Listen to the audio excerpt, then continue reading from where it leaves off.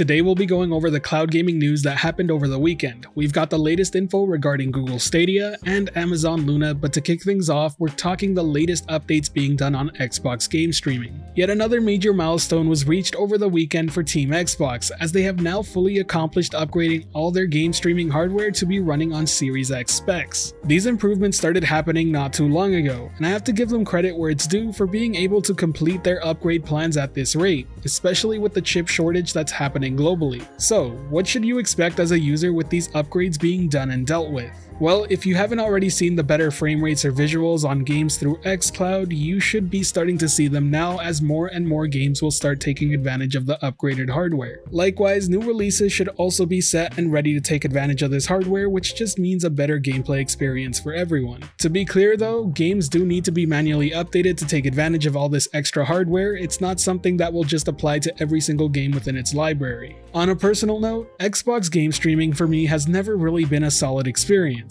After trying it out with the latest updates being completed, it still isn't, just to keep it real with you. But as with everything cloud gaming, every user experience can differ from one to the next. I have to assume I'm not located close enough to an XCloud server location, and that may be the issue, as I do know others are reporting a flawless experience. And that's where I want to pass on the question to you. Have you noticed any significant improvement in Xbox game streaming over this past weekend? Do let me know in the comment section below, as I do love reading your replies. Next up, let's take a look at the Google Stadia front. This weekend, we got the official reveal for the remastered GTA trilogy. As some of you know or may remember, this was leaked quite a while ago. I even talked about it on the channel and brought up the fact that the leak did have Stadia listed as a platform it was set to release on. Sadly, the official reveal does have all the platforms listed from the leak except Google Stadia, so at this point in time, you shouldn't expect it to arrive. Now, I do want to point out that Google Stadia themselves have a history of announcing things later on themselves, so feel free to hope that's the case here, but as of right now, the official word is no port. On the flip side, interestingly enough, everything regarding the leak seems to have held up pretty well outside of the Stadia release. Whether or not you see this improving the chances of a Stadia port or hindering them,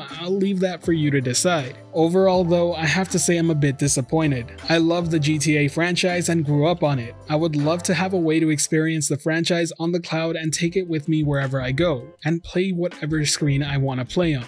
The fact that the 3 games are also coming out on Android and iOS is even more of a slight burn, but I guess on the bright side, it does give an option for those wanting to play those games on a mobile device. Either way, I'm still hoping to see the game find its way over, even if it does come at a later date. To move on to the last news story of the day, it revolves around Amazon Luna, and it's about a new title hitting the service, a very fitting game for the month of October, as the game is none other than the Blair Witch. You'll never see me touch a horror game like this with a 10-foot pole, so don't expect any sort of impressions here, but for the horror fanatics out there, this is a fantastic addition. To be clear, the game is a part of their Luna Plus channel subscription, so if you're interested, that's the channel to sub to. It's also worth pointing out that this title dropped out of the blue with little to no heads up, which is always a neat surprise, and I wouldn't be shocked to see a few other additions this month that play on that Halloween scary theme.